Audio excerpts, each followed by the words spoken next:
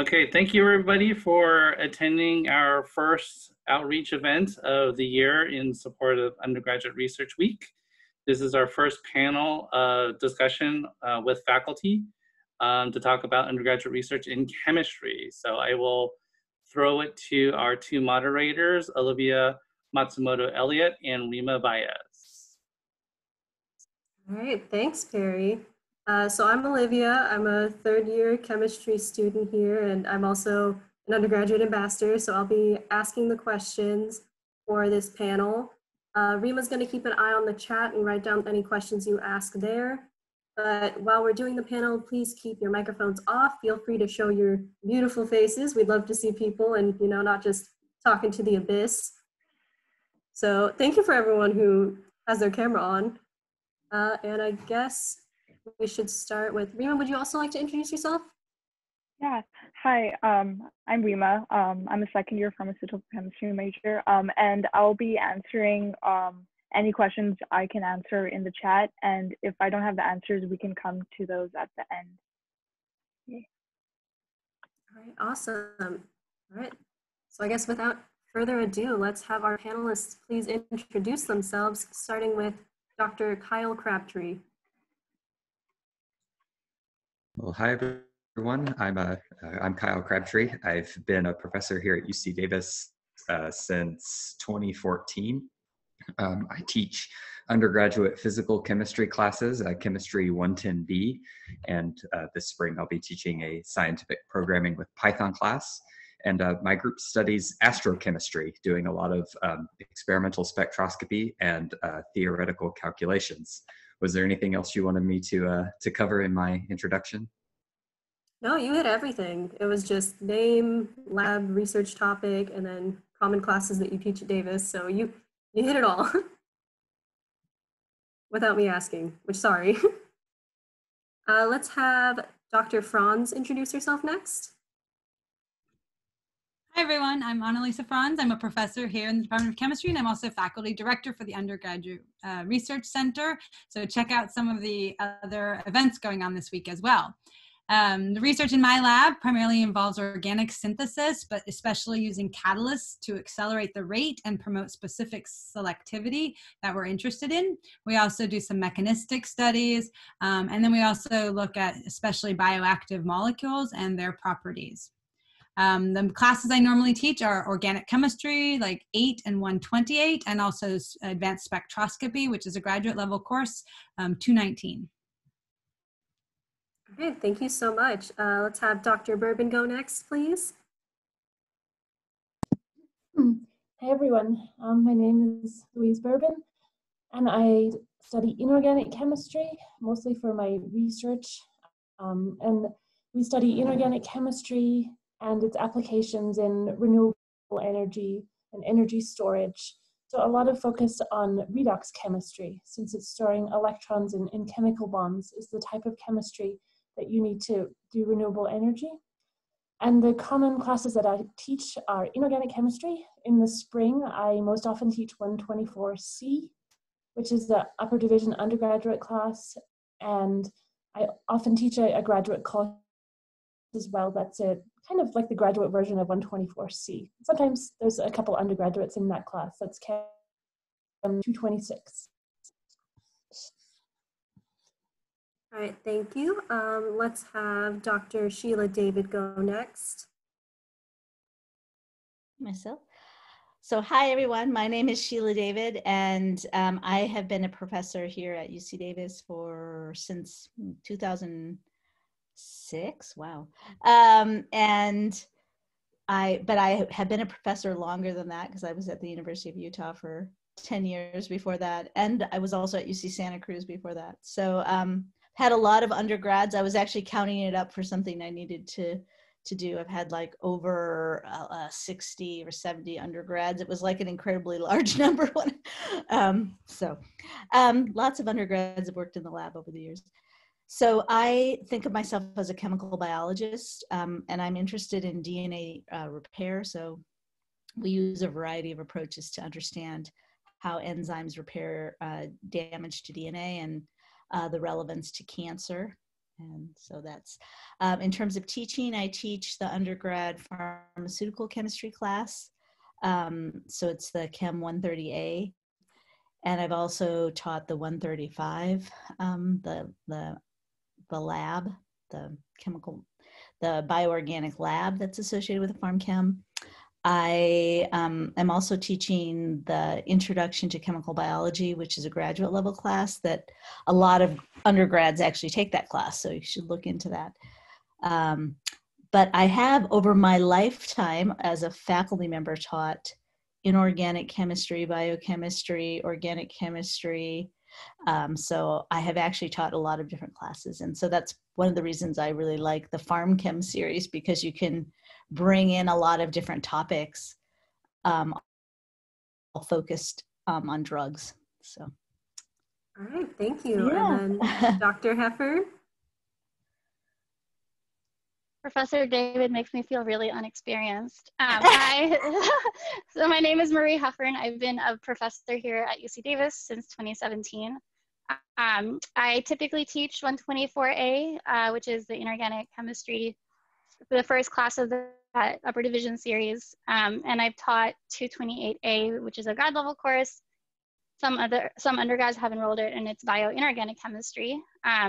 And that leads into my research topic. My lab has research that centers around inorganic chemistry as it's applied to biological systems, and in particular, the role that metals play in health and metabolic diseases, including diabetes, obesity-related disorders, as well as some dabbling a little bit in cancer and some molecular imaging as well.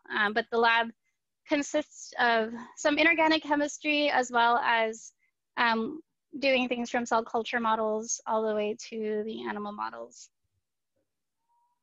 All right, thanks so much. Next we'll have Kelly Meyer introduce herself. Hey everyone, I'm Kelly. I'm actually a grad student. I'm going into my 4th year here.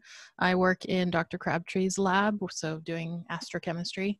And I guess I can speak specifically towards entering grad school a little older. I was 30 when I entered grad school.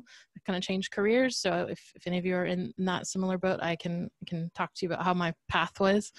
And I've also mentored a few undergraduates during my time here. So it's really been great. So I can speak to both those avenues, not necessarily teaching, hardcore classes, but as a TA, you definitely TA, right? So, you're doing Gen Chem, physical chemistry for me. I wouldn't touch organic chemistry. So you get to do a variety of TAing, most likely. All right, awesome. And then last but not least, Ellen Chu. Hi, everyone. My name is Ellen Chu. I recently just graduated from UC Davis, class of 2020. So I'm fresh, I guess, closer to everyone with this upcoming year. It's kind of weird with COVID, but hopefully everyone's staying safe.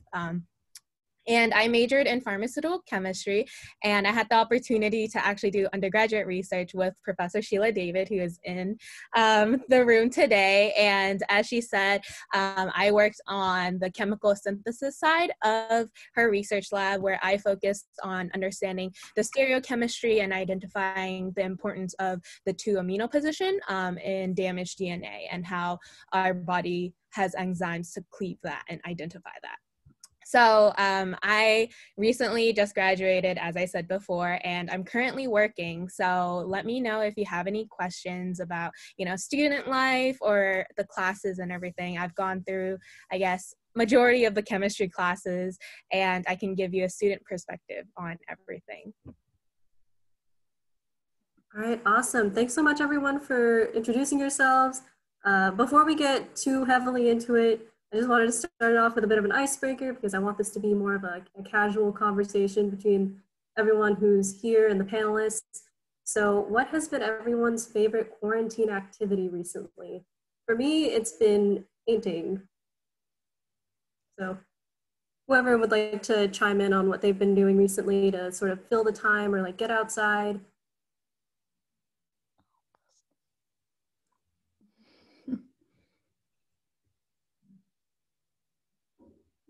Sheila, you're unmuted. I'm assuming that you're gonna.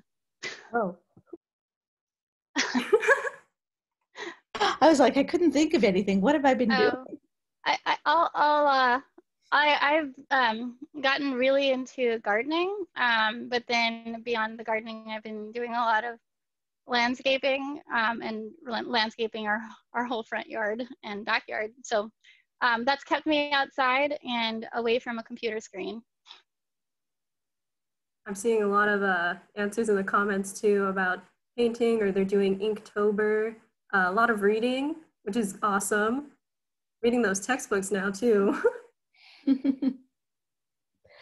Actually, I've been trying to organize all my kids' things because they're going to be going to college soon. So like organizing all of their pictures, and they're like, I have like piles and piles of all of everything that they've ever drawn, probably in their 16, 17, 18 years that they've been drawing. So that's been my COVID project, is to organize like little books for them and things. So.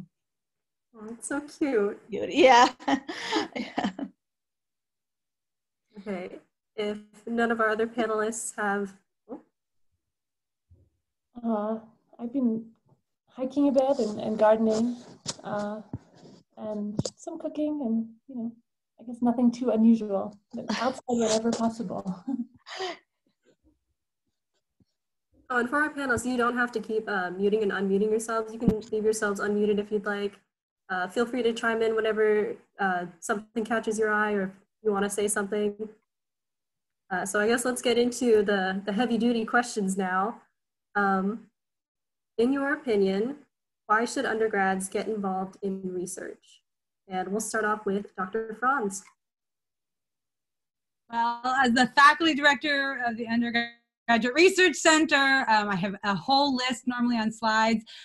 There are so many reasons, but I'm going to just try to highlight a few, and then I know my colleagues will also chime in. I really think it's one of the best ways to build your network and become connected with faculty and professionals, way more so than classes or internships. And once you have that network, you're really going to be able to go to conferences, publish papers, do presentations, things that also translate into metrics and opportunities where you discover things for yourself, as well as discover things about the research that you're doing. And so it's kind of a holistic sense of success rather than just looking at a GPA. There's a lot of students that are amazing in research and publish papers, even if their GPA, isn't straight A's, because they are approaching things very differently. The second thing is technical skills that are translatable, whether you want to go to grad school, whether you want to do an internship, whether you want to go to a career in industry, and communication skills. So the skills that happen both inside the lab and outside the lab. And finally, it's really fun. You're going to meet people that you have a lot in common with. I'm still friends with people I did research with as an undergrad, or I'm friends with undergrads who did research when I was a graduate student. Many of them were bridesmaids at my wedding. Like, that's the level of friendship we're talking about. So you really become part of a team. There's different events. I know Louise's group also goes hiking sometimes as a group. My group, we don't do it anymore. We used to do a lot of paintball tournaments and things. So there's a lot of fun opportunities. And sometimes that doesn't get emphasized when we're busy telling you all the strategic reasons. Anyway, so hopefully that covers a few bases. And I'm happy to provide more to this question, but I know my colleagues will also have some great answers. All right, I know I picked on Dr. Franz specifically, but anyone else, feel free to chime in. I don't want to, name names too much. Well, I think that what Annalisa was saying about have fun, it's, I think it's a great support network, and feeling like you're part of something and that you're part of UC Davis and part of the community. And so, there's all these practical things, but I think also in terms of your success at UC Davis, I think being part of a research group really will give you a home.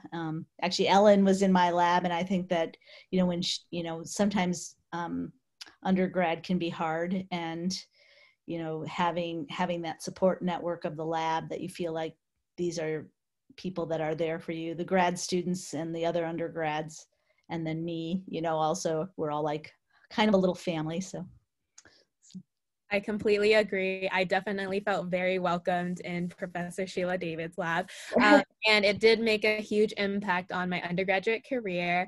just because not only did I get the mentorship and learning experience that I was seeking out as an undergrad, but I also felt a sense of community within the lab. And, you know, all the events that happened with, like, I got to meet graduate students, I got to develop a I guess, closer relationship with Professor David. So I think that it was a great learning opportunity for me. And it kind of, I guess, gave me a challenge to, you know, get out of my comfort zone and talk to people that, let's say graduate students or like professors in a sense.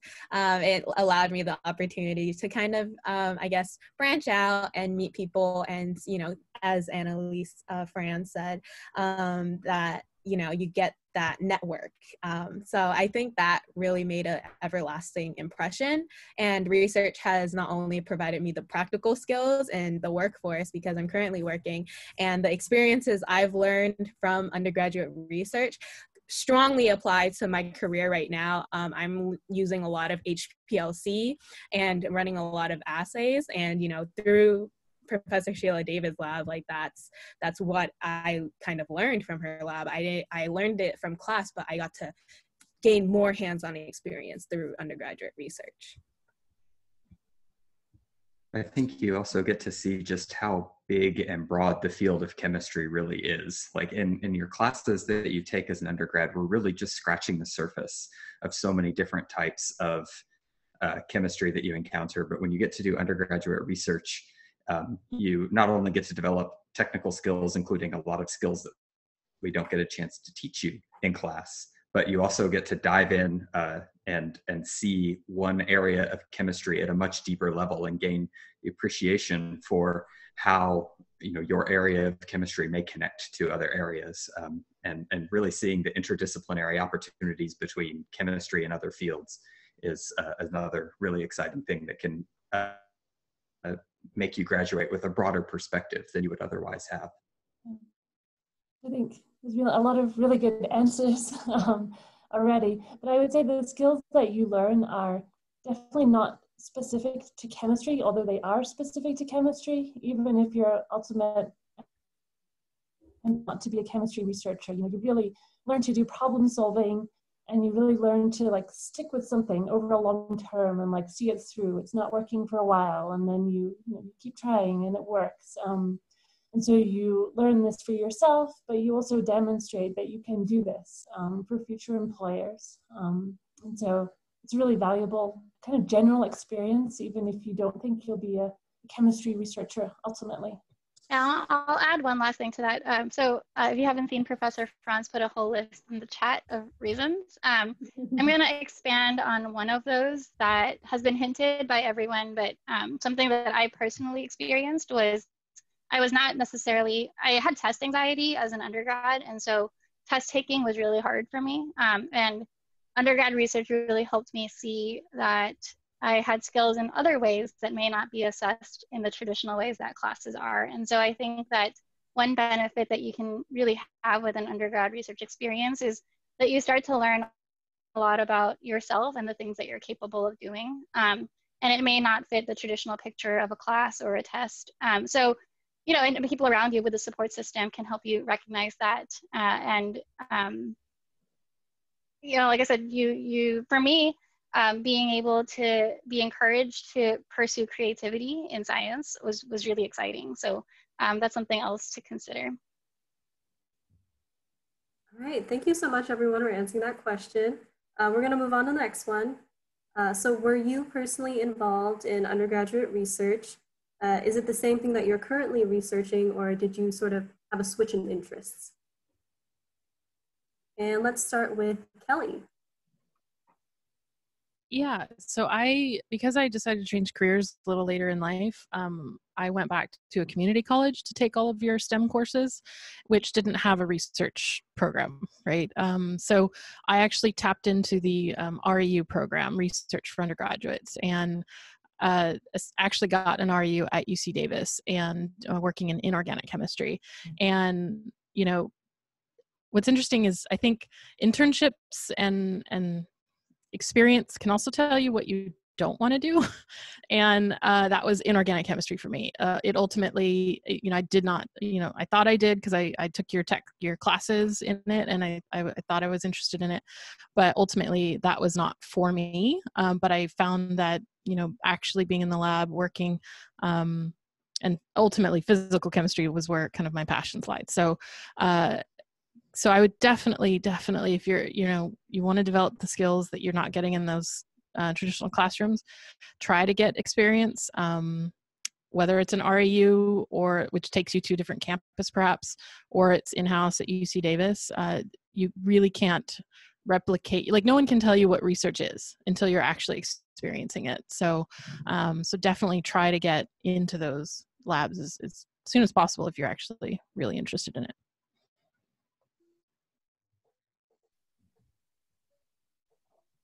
All right, can we have one of our professors answer as well? I can chime in.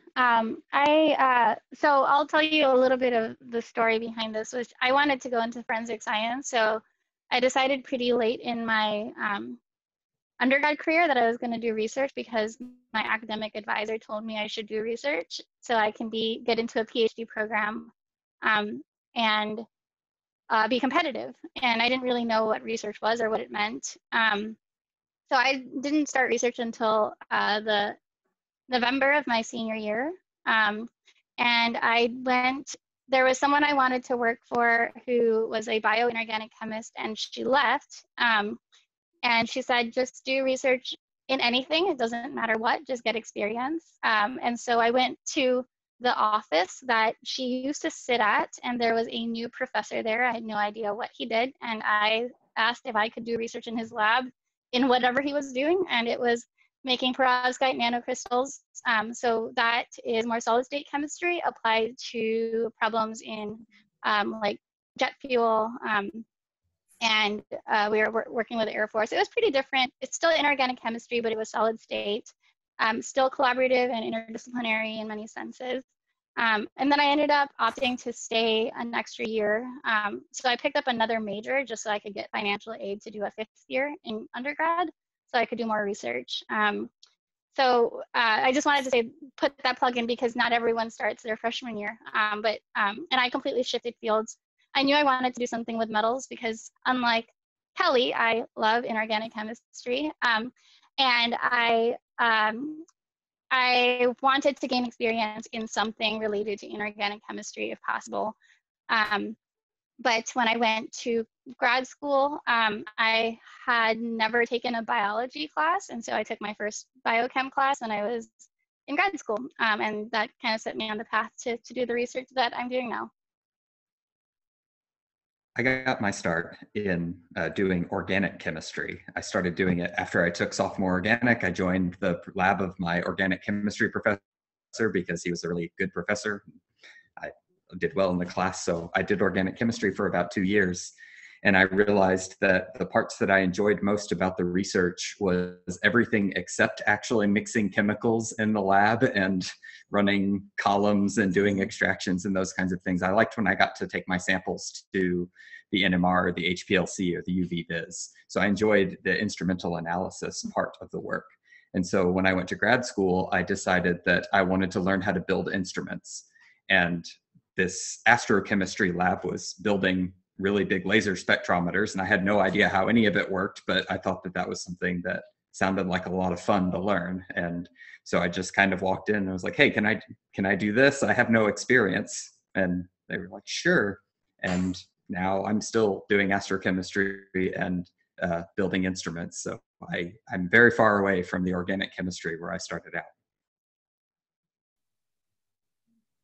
I'll jump in with my related story. I did do research in 2 different labs. Initially, I took a biochemistry class, and I just thought biochemistry was the most amazing thing ever, until I realized it was amazing because of all the organic mechanisms, because it was taught by an organic chemist. And actually, when I did research in a biochemistry lab, I realized, well, I loved the applications. The day-to-day research in biochemistry didn't quite fit what I wanted to be doing. And so then I also started research with someone who was mixing chemicals, synthesizing molecules, and thinking about catalysts. And despite one traumatic day when I remember trying to scrape up like rhodium catalyst that I had spilled on the ground because I'd been told how precious it was, I was still enamored with that idea. And so I stayed in the area of synthesis and catalysis, and that's where I still am today. But having that experience that's a little different than what you expect can be really, really valuable as well. I still learned a lot of translatable skills though. Yeah, so as you can see, you're not necessarily gonna start where you end. You might start in organic chemistry and then decide you like inorganic more. The point being just starting somewhere, like don't be afraid to start researching or start reaching out. You never know where you're gonna end up. Yeah, I maybe I'll just chime in quickly that I was like a classic pre-med, and I went to a small college, St. Olaf College, and actually I had a hard time finding people that would take me into their lab because a lot of professors didn't want to have the pre-med in their lab, but this one inorganic professor, and I actually loved his class too. I liked inorganic. Said he would take me for the summer. So between my junior and senior year, I stayed at the summer in Northfield, Minnesota, so I could do undergrad research, and then I continued when I was a senior. But it was organometallic chemistry, like osmium compounds, all in the glove box, flammable ligands, all kinds of fun stuff. And I liked doing that. It was fun, but I think ultimately my interest in biology and inorganic chemistry drew me to do sort of bioinorganic later. So anyway, so sometimes you don't and then I decided after that whole experience, I decided I didn't want to go to medical school after all, because I realized that what I liked was the science of medicine, but not actually the idea of doing medicine. And so I realized by getting a PhD, I could do the science part without, a lot of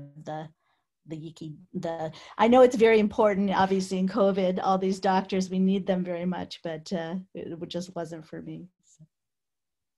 Yeah, and I think a point that we sort of touched on earlier, but maybe like went past a bit, was that you don't necessarily have to do research at Davis. It's always good if you can do it at Davis, but there are other opportunities out there to get research either at other institutions or through internships. So just know that you're not limited to just the chemistry department or just Davis. There's other opportunities you can find out there. Yeah. So we're going to move on to the next question. You guys are lucky that this is such a big campus, that there's so many opportunities in this whole campus. So you don't have to just look in the chemistry department. I mean, you really can look. There's people all over this campus that's interesting research and just getting some experience. Like I think somebody said this earlier, that you don't have to, any type of, even the research experience that I did in organometallics, you might think, oh, what is that? That helps me a lot even now, because I learned some really important skills, like, using a Schlenk line, doing things anaerobically, working in a glove box. And those are useful skills. So anyway, so you just get some experience and don't worry about whether it's ultimately going to be, you don't have to be doing it forever, right? So. All right, thank you. And then we're gonna move on to the next question. How has research changed for you and your lab since the start of COVID? And let's start off with Dr. Berben. Yes. I think the biggest thing is probably how the graduate students need to manage their time. We used to be able to come into work whenever we felt like it. Although I certainly always encourage my students to spend a chunk of their time there in the middle of the day, so they overlap with the other students. Sometimes you have some night owls, they don't want to come in till 2 p.m. and work all night, and I would always encourage them to come in at 10 or 11, because you learn a lot from your lab mates in graduate school. Nothing you're doing is in the textbook, but now we kind of have to schedule everything in advance and kind of plan out when I'm going to work in lab. This is the stuff I can do at home, which I think in some ways it's been good kind of time management training for students as well, even though it would be nice to have the old way of things back again. And the other thing, I guess, is just not being able to see each other as much, because now there's only a handful of students in at a time instead of everyone there. And so we have to make sure that we talk to each other more in group meeting, or we have a brief Zoom social event with the lab that we do every couple weeks, just to keep in touch. Little thing, it's mostly the scheduling is quite different.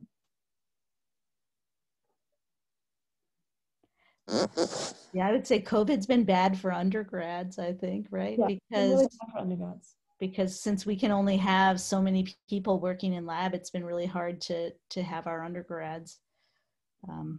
So I think that's really sad. I hope that we're going to get out of this, at least move to the next phase soon. So I can vouch for that. COVID hit right before my spring quarter. So I ultimately, I guess you can say, lost a quarter of research, and it was kind of it was a moment of shock, just because, I had this timeline or a path that I kind of wanted to follow, and, I scheduled in undergraduate research during my spring quarter. But with COVID, thankfully, the school is taking precautionary actions on approaching COVID. So that's really good. But it does put, I guess, a damper on things sometimes. But as long as everyone's safe, I feel like that's the best resolution that there is. Yeah, I think somebody in the lab chat has transitioned. Somebody in the chat asked what you can do, and I guess you can potentially get involved in at least learning, like going to the lab meetings and maybe interacting with some of the students to kind of learn what the group is doing right now, and then maybe be ready to get into lab when that opens up. So I think you can start getting in a lab now, or at least start interacting with a lab. So what do you think, Kyle? Yeah, I mean, my lab has shifted toward doing a lot of computational projects. So we've been trying to do a lot of theoretical calculations and preparing for the next round of experiments that we can do once the lab opens up a little bit more. As far as my undergraduates, I only have a handful right now. They are all either assisting grad students with their computational projects or are learning programming skills so that they can contribute to some remote projects while this is ongoing, and hopefully be ready to contribute more in the lab. Oh, Christine's in the chat. Yeah, she's working on a coding project right now with me. But yeah, it has been a really difficult time for undergraduates because in my lab, we only have one room and are allowed 2 people in that one room at a time. And so we have to prioritize the grad students' time right now. So we're trying as best we can to keep our undergrads involved, but it is very difficult with COVID right now. I agree in terms of the impact. The impact was pretty large for us, at least, especially because we were about to get some of our animal studies started, and cell culture requires several days to prepare. And so it's been pretty impactful for the grad students, but especially for the undergrads. I think I had 8 undergrads coming in, and then 5 of them graduated. And so I have 3 remaining. And unlike Professor Crabtree, I don't actually know how to code. I'm learning. So the undergrads and I are actually learning how to code together, and we're learning some evolutionary biology. So getting a little creative. They're working in some teams to try to actually do something different than what the grad students are doing, which also means that they had to bear with me learning with them and not really knowing what they're doing, and having to learn from them, which is great, but it's definitely very different at the time than when they were doing lab work. And so a little bit for my lab, what that looks like is we're dabbling a little bit. We don't know how to do computational chemistry, nor do we know how to do computational biology, but we're learning. Yeah, and I just want to emphasize that this question wasn't meant to discourage anyone from you know, exploring research topics or like reaching out to professors, still do those things, still show your interest in others' research. Just know that there's limitations to what can be done at the moment, just depending on the lab and circumstances. So can I just interject with that real quick? Just to hop off of that. So just to give you an idea, at least I don't know what my colleagues are doing, but I have a folder of emails from undergrads who are applying to labs, and I'm basically holding on to them until we're in a better place to take them into the lab. So keep emailing, and just hopping on that advice is that if someone doesn't email you back, just email them again. Or you can, you know, I don't want to invite a whole bunch of emails, but I don't often respond the first time just because there's a lot of emails that come in. But if someone follows up, I don't really mind. I'll be like, oh, they followed up. That's great. I completely forgot to respond to this email. So I you know, just keep that in mind, that not getting a response doesn't mean a no. Yeah, I wanted to add to this both. I'll answer from my group and then from the URC perspective too, because we get these questions from all over campus. For my own group, yeah, it's not just the undergrads, the grad students. I mean, maybe because our work is so synthetic, that, I mean, the graduate students have such limited time in lab. So the graduate students are having a hard time in addition to the undergrads. And we've restricted access for most undergrads, except for one who's focusing on finishing experiments for a paper. But as a result of that, I had all of the graduate students create a data set for data analysis.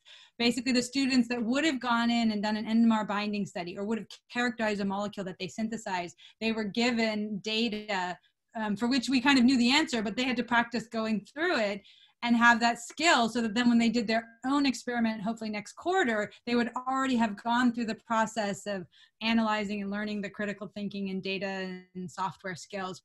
And it's actually been really like successful so far, because we often think of the importance of mixing chemicals and being in lab, which is only one of the small parts. You're also learning to communicate, ask questions, analyze data, think critically, search the literature, use software.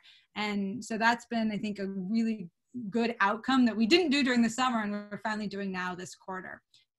I did post a few links in the chat from the Undergraduate Research Center perspective. We've been trying to answer these questions for a lot of people. And you can get started with safety training. There is a process, you have to do that, but that's all online anyway. You can do literature reviews and literature searching. There's also opportunities to learn coding, depending on what resources you're interested in. In my own group, in addition to, we're trying to do some new modeling and docking, which is done in some of the undergraduate classes as well. So some of the undergrads actually have more experience in that than some of the graduate students in my group. So there are opportunities, but also hopefully by next quarter, things are gonna be, you know, a little bit more back to normal. So anything you do now that you think of as preparing you for that will mean that when you're mixing those chemicals or running those assays or gels, you're going to know more about what they mean and benefit from that. And my last plug was for jove.com. It's visualized research experiments. And so there are videos showing you techniques, showing you instrumentation. They have one for education as well as for research. And our university has a subscription. And every time students watch these, they're always excited to know that that's a resource that's available. And you should get better grades in your labs from the education videos too, because it just shows you really good examples of software and techniques for everything. all right, awesome. That's all we have for this question. I saw that Dr. Berben was also answering questions in the chat, so do keep an eye on the chat. So I know earlier we briefly mentioned emailing professors. So as a follow-up to that, how can students reach out to professors or labs to get involved with their research? And I guess I'll pick on Dr. David this time. I mean, a lot of students email, but just like Marie was saying, Dr. Heffern was saying, that's, you know, sometimes we don't respond right away because we get so many emails, or we just forget, or we think we'll respond later, or we're going to ask a grad student. So I would just follow up on the emailing. Recently, a lot of my undergrads have come through my grad students, which is kind of an interesting route because, you know, they might have had that student when they were TAing, they might have had that student as in their lab that they were TAing, and so they had so that, you know, so that's another route too, is to talk to some of your TAs and find out about what labs they're in. And again, you know, there is the whole campus, so you really should look, you know, broadly. I actually, because of, this might happen to Marie too, because we're on this biology interface, I get a lot of emails from students who are not chemistry students. But, you know, I actually tend to favor the chemistry undergrads because I just feel that biology undergrads, there's so many labs for them. And, you know, but I do get like so many, because of what we do, we get, you know, I get so many students from the whole campus emailing. So you just have to be persistent, I think. Sometimes it's, you know, when we're not in COVID anymore, go to somebody's office and just poke your head in.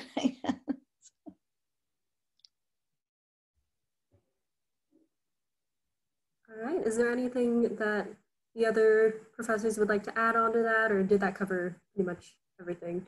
There will be a workshop later this week as part of the Undergraduate Research Week events about how to write an email to a faculty member and kind of guide you through that process and make sure you know how to think about what to look up, what to say, make your best first impression. And that's good practice because you're writing it as a professional communication and not just a, hey, do you have spots in your lab? Can I come to your group meeting? Thanks. Right? You want to add a little more information than that. That's definitely very true. You should show like a genuine interest in the lab, you know, maybe look at some of the papers they did. There's, you know, just don't do a copy paste to a bunch of professors. It's just not very personal and probably won't be received very well. But yes, so there was a lot of great advice about emailing, and definitely do check out the workshop if you're interested in reaching out to people for their research. Also on the topic of joining a lab, would you say your lab has any sort of prerequisites for joining as far as any class requirements or GPA requirements? And I will ask Dr. Crabtree to start answering, please. Sure. Sorry if it gets a little crazy in the background. My dogs are sprinting around the house at the moment. Yeah, I don't have any hard prerequisites because as a physical chemistry lab, most chemistry majors don't take PChem until their junior or senior year. And there's enough of a learning curve in my lab that it takes maybe a year or so for an undergraduate to kind of get their feet under them and start being productive. So if I waited until everybody had taken physical chemistry, then you know nobody would have a very good experience. And when I started my own graduate studies, like I had a very weak PChem background. So I wasn't really well prepared academically. So like for me, what I'm looking for in a student is someone who is willing to learn new skills, willing to just dive in and be ready to take on anything, not just stuff that they have encountered in their chemistry classes, but maybe they need to learn some mechanical design and drafting or learn how to design electronic circuits. I'm sure Kelly can add a little bit more on what she's seen from our undergraduates. Yeah, to piggyback off of that, even for the grad students entering a PChem lab, the learning curve is very steep. So it's even more so for an undergraduate. So getting an undergrad, you know, as early as a sophomore is really great because usually, I mean, at least time I've been here, our undergrads persist. They stay all the way because it takes a lot of time. You know, they're investing in the lab and we're investing in them to learn so many different new skills. Like Kyle said, building to coding to theoretical and you know, finally spectroscopy, which is our ultimate goal, but everything kind of has to build up to that. So that's our perspective. I'm sure other faculty have very different perspectives on how quickly that undergraduate can kind of onboard and get going and start doing experiments. So I think you'll just notice when you start doing your research on different types of labs, you know, email the grad students. More often they will probably email you back much quicker than the faculty member.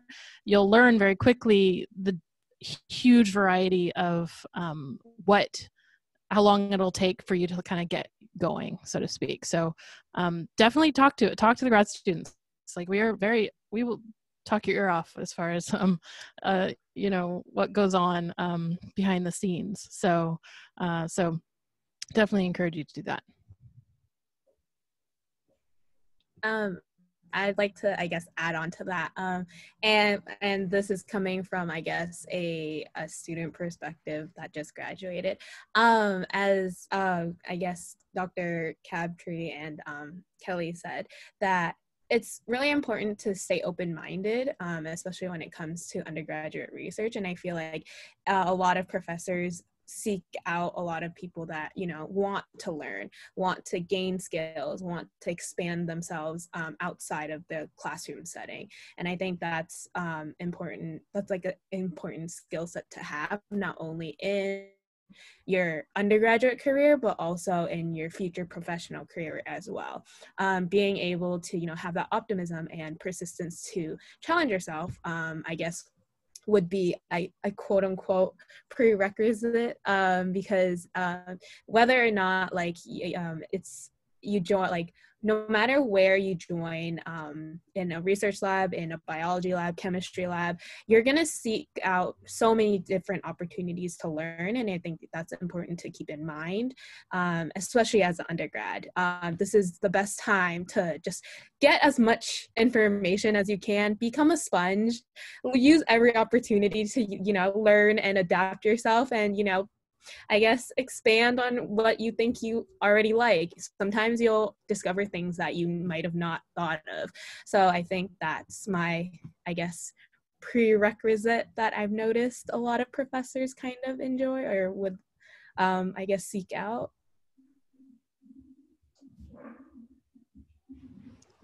Yeah, I would say my lab doesn't have specific prerequisites, but organic chemistry is really useful for synthesis, but it's not a prerequisite. I do find it sometimes, in the beginning, there's just a lot to learn. So sometimes I prefer it if you want to join really early, maybe wait until winter or spring of your freshman year, because there's just too much going on in the beginning.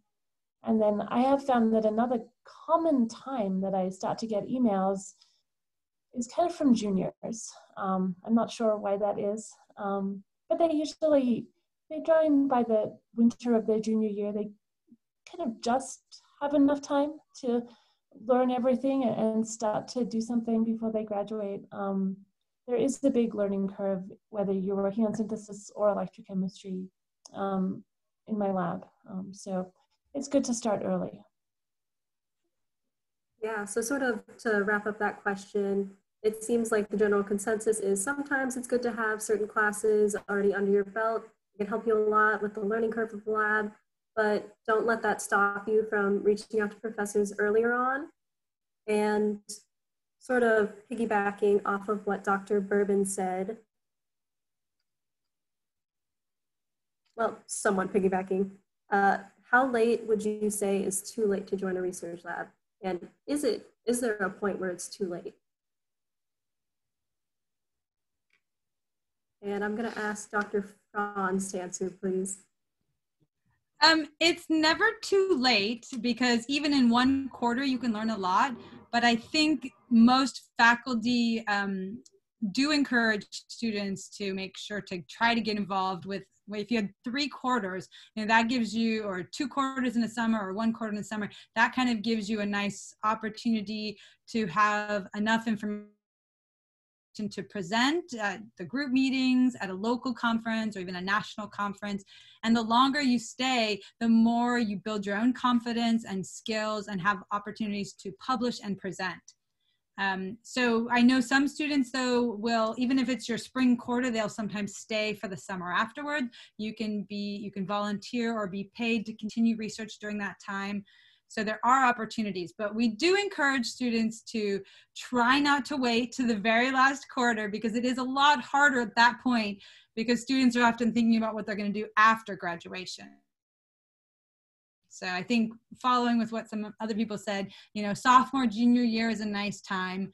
And also there's just the possibility that if you join something in your sophomore year and realize it's not the best, you know, research area, you get some skills, but you might then fine tune that and shift to another area that gives you more of the focus that you want to follow up on for grad school or industry.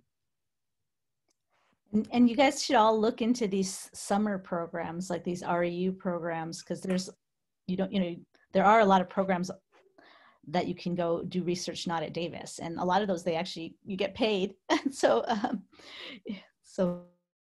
look into those too. And I'll use that to emphasize, we do have several, and we have an NSF funded program, we have a College of Letters and Science, MERPS program. So we do have programs here that also provide stipends for students who have financial aid or are first generation students. We also have the Innovation Institute for Food and Health. That one is not dependent on financial aid status, but is very dependent on the type of research that you're focusing on related to food and health. So there are lots of different research programs that do provide funding. You can also register for credit so that you can, consider it being paid in terms of your units or your grades. 194H is a letter grade honors thesis. So there are ways to be compensated and recognized in addition to awards and prizes that you can get for communicating, publishing, and presenting your research. I just mentioned one other program. My lab participates in military and veteran students. You can get paid quite nicely over the summer and during the semester for research. All right, thank you so much. Since it's now around 6 o'clock, we're gonna switch over to answering some of the audience questions. So I know the professors and our panelists have been keeping an eye and answering some of your questions in the chat. I believe Rima has also been keeping track of some of the more common questions.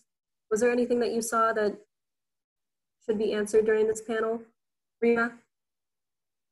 Yeah, so actually most of the questions we're mainly asking how can I get involved in research because of COVID, and I think we covered that mainly. But there are some questions that a single student asked about, so how do students look and ask for undergrad research opportunity? And how does, there was another one, if certain classes are recommended to take before a lab, does actual lab experience matter as well? With COVID, the lab portions of courses have been online. Okay, so like distinguishing whether physical wet lab experience is necessary when they have like virtual lab experience? Yeah. I'm gonna ask Dr. Heffern, what's your take on that? Would you say that virtual lab sort of works all right for wet lab experience? So I mean, this kind of goes along with the prerequisite question, whether certain experiences are required. I don't think it's required to join a research lab. The stuff that we do in my lab, the assumption I make is that the student has no experience with it. And we teach under that assumption because, especially for certain things like synthesis, I want to assume that even safety protocols that we're learning from the ground up, because I don't ever want to assume that a student knows something and then find out they don't. Same thing with cell culture. When we don't want our cells to get contaminated, I just assume that we're teaching everything from the beginning. And I do this with grad students as well. So I think, I'm not going to say that it has no effect. I think having only virtual labs can be harder, but that just means that if you get into a lab, then you might just have to put in the extra time to get used to and develop your skills, good hands for the lab and things like that. But that's for a lab that does experimental lab work. It could be very different for a lab. Let's say someone joins my lab and wants to work on some of this evolutionary biology projects. The virtual labs are probably just, I think you can use a keyboard and a mouse just fine, right? So I think it just depends on the project that you would start on. All right, thank you so much for answering that. I saw a few questions go by in the chat. One of them was tips for freshmen interested in joining labs. I'd say you could start off at the UC Davis chemistry website. We have a list of all of our faculty and links to all of their labs there. So you can check out their lab websites and some of their publications and some of the work they're doing, as well as see who is in that lab. So maybe a point of contact for a graduate student or reaching out to the professor. But is there any other way that you would like students to reach out to you sort of with this virtual setup?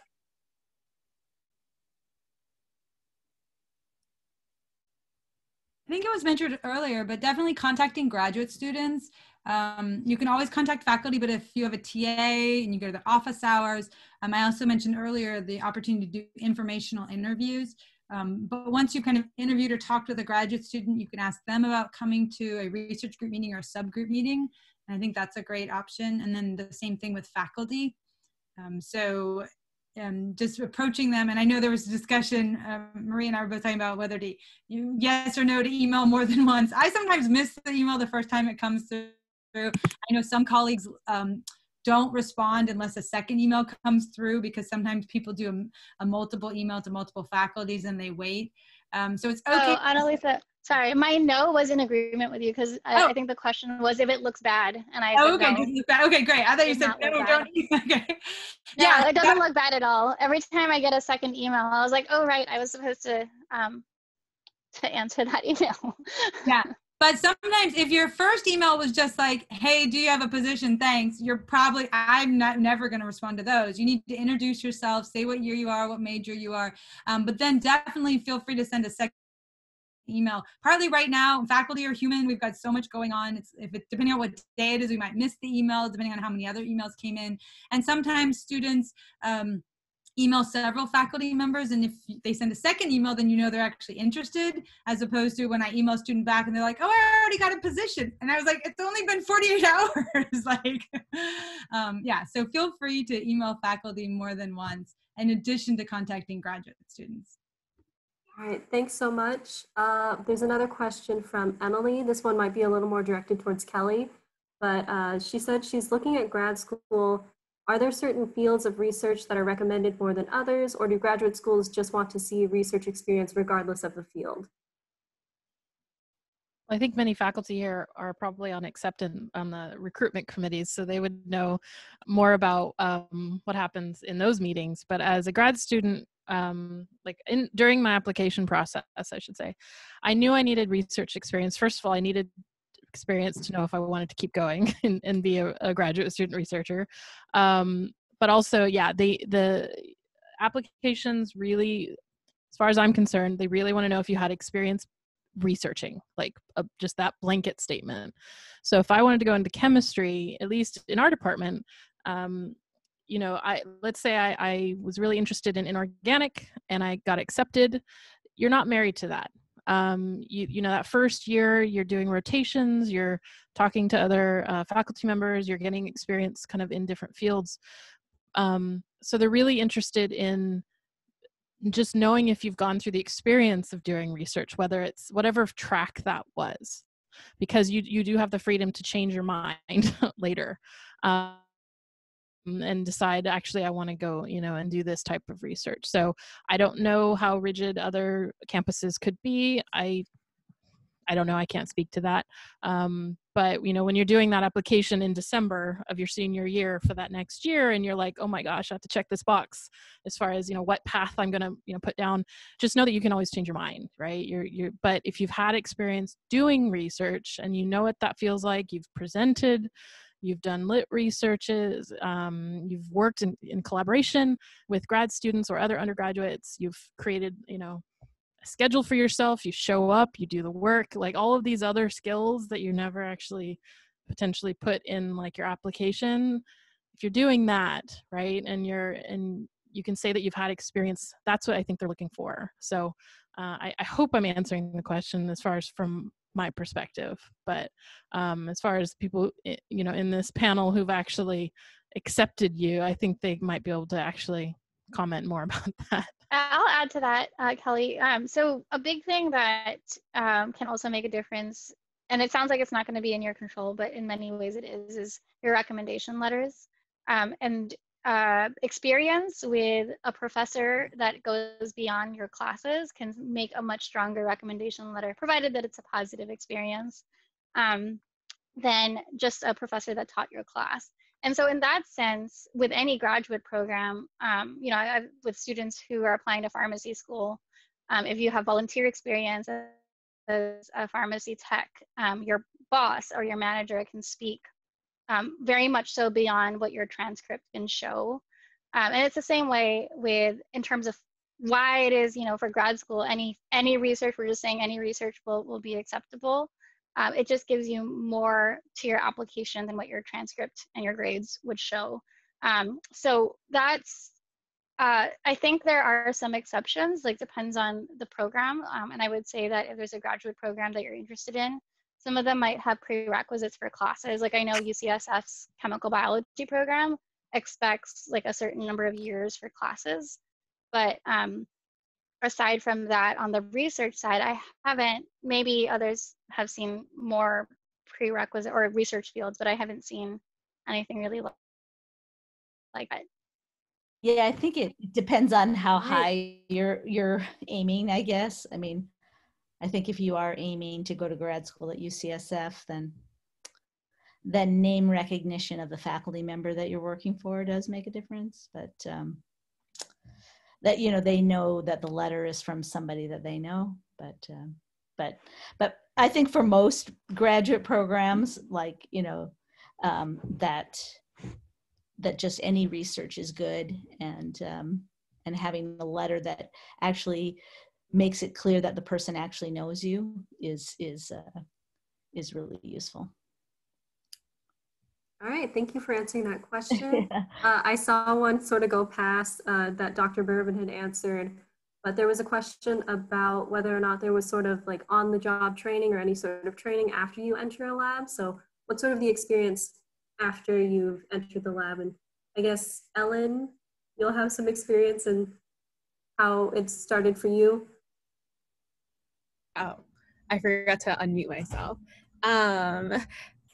To, I guess, answer your question, undergraduate research, I guess you can say, well, how should I explain this? Can I have you repeat the question so that I can phrase my answer a little bit better? Yeah, so just generally, what was your experience after you joined the lab? Like, what were sort of the steps after you had done all the emailing and you got accepted?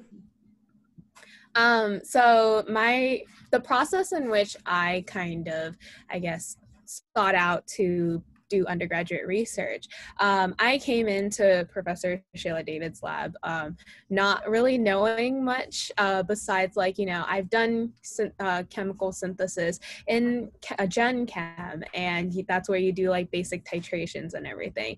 I didn't have experience of synthesizing my own compounds or running columns or operating HPLCs. I guess once I got through the whole emails and I met up with the team members, I got the opportunity to get trained. And as Professor Shayla David mentioned in the chat, that you get trained on the job and you learn by doing, and that's the best way for anyone to kind of, I guess, gain experience. And if anyone's like intimidated, like, do I need to know how to, I guess, perform chemical synthesis or know how to do physical chemistry beforehand? That's truly like not really true. Like, that's not something that you are required. It's good to have that theoretical knowledge, but if you're intimidated by the experience, that shouldn't hold you back from pursuing undergraduate research. And I guess, in a sense, I guess faculty members and lab members are always willing to teach you, and it's important to just seek out those opportunities. Whenever I had the chance, I kind of asked people around the lab whether or not I can potentially shadow them and, you know, branch out of my skill sets. So I guess it was a smooth sailing after, you know, you get in, and don't be afraid to, I guess, try out different labs. Ask to shadow if you're on the fence about joining a lab once you make, I guess, the cut or something. There's always that opportunity to, oh, I want to shadow your lab for a couple days. See how that goes. If you don't like it, then you can always move on to the next, or stay open-minded and maybe it'll grow on you in the future. All right, thank you so much for answering that. I'm seeing some more questions about when to reach out to faculty. I know there's been a lot of answering from Dr. Franz and from Dr. Heffern, but just to, put it out here verbally, what would you say is the best time, or is there a good or bad time to start reaching out about research? So I guess, wanted to get into research as soon as possible, just because I know this was a research institute, and I just wanted to, participate in research. And initially I emailed professors, and I kind of jumped around here and there where I just wanted to see like, oh, I got into this research lab and that was my only offer at the time. So I kind of, did a bit of shadowing in a sense, but it ended up not being in a field that I was particularly interested in. And I got into Professor Sheila David's lab, I believe my summer of my, I guess, junior year. So the year before I joined, I was a junior, or my third year. So that, I guess you can say that would be quote unquote late in the game, but it's never too late to join research. Even though I joined, 2 years later than other people that joined their freshman year, I still use that opportunity to the best of my abilities. So I guess try early, but don't get discouraged if the timeline doesn't work out, because there's never a too late of an option. Yeah, I think whenever you're ready to commit the time, then then try to do it. You don't want to do it and then not be really able to put yourself, not be able to put your best foot forward. So think about like when you really have the time and when you're going to be able to really get involved, because that joining up in a lab and then not showing up is not a good situation either, right? So you want to make sure that that you're ready to make a commitment and do your best. But most faculty are pretty understanding. We know you guys are students and that you have classes, and sometimes I always tell my undergrads that I understand that they have other things going on and that sometimes like they just get flipped out and they have to put their classes first, but the most important thing is communication, and communicating with me and the grad students so that the grad students aren't wasting their time, waiting for you to show up and then you don't show up, or expecting that you're going to do something and you don't do it. So, as long as there's communication that, hey, I'm going to have a bunch of midterms next week, so I think I might work harder this week and not work very much next week. So anyway, so I think, part of it is like looking at yourself and thinking about, if you really can do it and when you can really, what works for you. So I don't think there's necessarily a good or bad time. Yeah, so just sort of piggybacking off of that, on the topic of having the time to do something, generally what would you say you need to commit towards lab, like on a weekly basis? Is it 10 to 12 hours? Is it more or less than that for your lab? And I'm gonna direct this towards Dr. Crabtree. Yeah, it's hard to put real numbers on this, because like usually with undergraduate research, you're going to get out of the experience what you put into it. And so if you only are putting in a couple hours a week, you're not going to gain very many skills. You're not going to make a lot of progress, and it's probably not going to be worth your time. I saw that in the chat, Professor Franz was recommending somewhere between like 8 and 20 hours a week. And like, if you can do that, then that is great. I think a lot of labs, you're going to have trouble really getting something done if you're not willing to commit, at least that kind of chunk of a time. I guess if you figure that one unit of research is a commitment of at least 3 hours, like that's probably really on the lower end of doing something. If you took one research unit and tried to do 3 hours a week, it's really hard to get a lot accomplished. All right, thank you. Do we have any other questions in the chat? If you like, at this point, you guys can unmute yourself to ask the questions.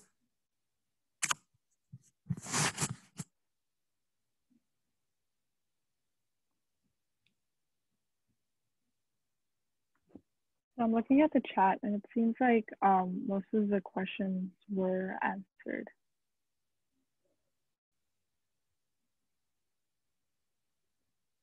There's a question from Saraya. How many units of research is then required or recommended per quarter?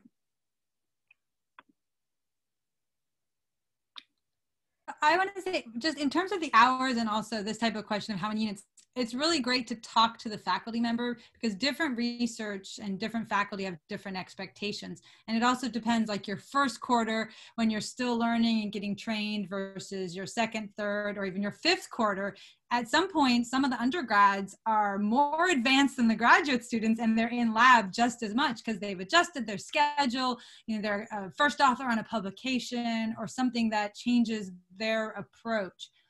So these are really great conversations to have.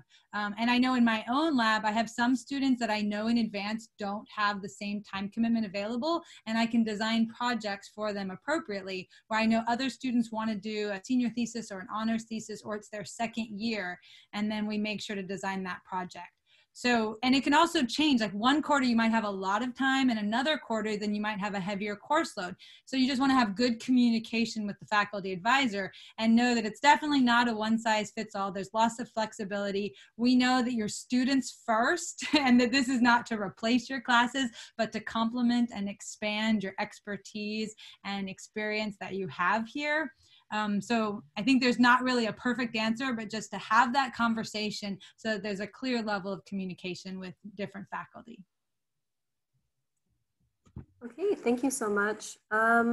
This is a question we didn't get a chance to hit on earlier, but there was mention of publications during some of the conversations. How realistic is it for an undergraduate researcher to get their name on a publication?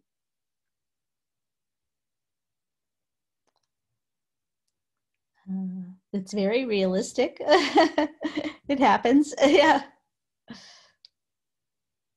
I mean, a lot of times, I think a lot of us, what we do is we pair an undergraduate with a grad student. And a lot of the grad students are actually quite excited to have an undergraduate working with them. Sounds like Ellen was doing a lot of HPLC probably for the grad student that she was working with, you know, because they're like, yay, we can get, you know, I've got all the pieces of DNA that I need to purify, and so I can get my undergrad to get on the HPLC and do it. But you know, a lot of times if the undergrad makes a real contribution to the project, they get their name on the paper. So, but sometimes there is a bit of luck involved. I think it truly depends on the lab and the timeline of the experiments. You know, experiments can be years long, or they can be decades long. No, I'm kidding. You know, they can just be quite long. So, and like Sheila said, the timing of the undergrad kind of getting involved in the project is also huge. So it really can just completely depend on really the lab itself. So in our lab, things happen very slowly. So we have to be very patient for things to occur. And you also have these unforeseen problems of things that break or experiments that truly they're not going to work in the time period that you're trying to get things going. But I have also seen people graduate, and then a few years later, what they were working on eventually kind of got finished, so to speak. So they were, you know, involved in an RU project that got published a few years later. So it doesn't all necessarily happen while you were as an undergraduate researcher in that lab. It might happen later on, because you're never going to not, you know, talk to the people you were working with, because that networking is really starts strong and is established. So later on, you might still contribute or get that name on the paper, et cetera. All right, thank you for that. We're hitting the last 4 minutes or so of this panel. Do we have any other sort of last minute questions to wrap things up? So Ellen, where did you get a job? You didn't tell me. I thought Cindy told you, but I haven't really, I guess, told a lot of people just because I didn't want to jinx it. But so initially I got a job through, it's like a COVID testing, I guess, company where they get the samples and then we process them and we get the results and we give them to the people. So that was a good, I guess, intro job. But now I'm working at VaxSite. That's in Foster City, where I work on protein purification.